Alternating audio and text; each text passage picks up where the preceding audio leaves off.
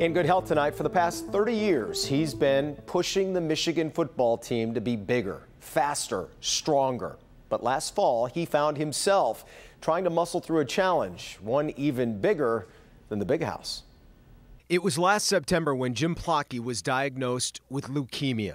The Wolverines' strength and conditioning coach immediately got to work. What I got to do? That's my first question to the doctors. What do we got to do here? How do we do this? Or am I going to live, first of all? You have your moment where, you look at each other and you cry and you hug and you are sort of can't believe that this is what you're hearing somebody say to you. Doctors told Jim he needed a bone marrow transplant. And they just said there's a registry, and I had no idea there was a bone marrow registry or anything like that. When they checked it, there was only one other person in the world, that was a match for me, so that was kind of shocking. Jim's brothers were also tested. His oldest brother, the results from that came back first, and he was not a match. His brother Dave was sort of our last resort. So, they came back and said the good news is that Dave's a perfect match. A couple days later, he was donating in the morning, and by the afternoon, I had a bag of stem cells. They looked like salmon eggs to me. Put them in